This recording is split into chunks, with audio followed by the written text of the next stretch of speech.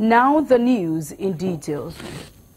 The former governor of the Central Bank of Nigeria, CBN, Godwin Emefiele, has been remanded in Kuje Correctional Center until November 22 by an Abuja High Court.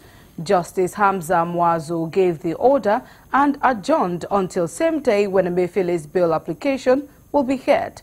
Emefiele was arraigned by the federal government on a 6-count charge bordering on procurement fraud.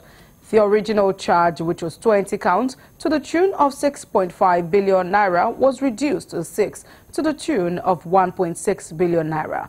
According to the amended charge sheet, the charges still border on procurement fraud, and Emefiele is the only defendant in the new charge. In the amended charge sheet, the federal government alleged that the defendant illegally bought 43 vehicles between 2018 and 2020, worth 1.2 billion naira. He is also accused of awarding a contract for the procurement of 37 Toyota Hilux vehicles valued at 854 million naira. Justice Hamza Muazu of the Federal Capital Territory High Court adjourned the case till November 22 for ruling on the bail application of Emefiele and November 28 for the commencement of trial.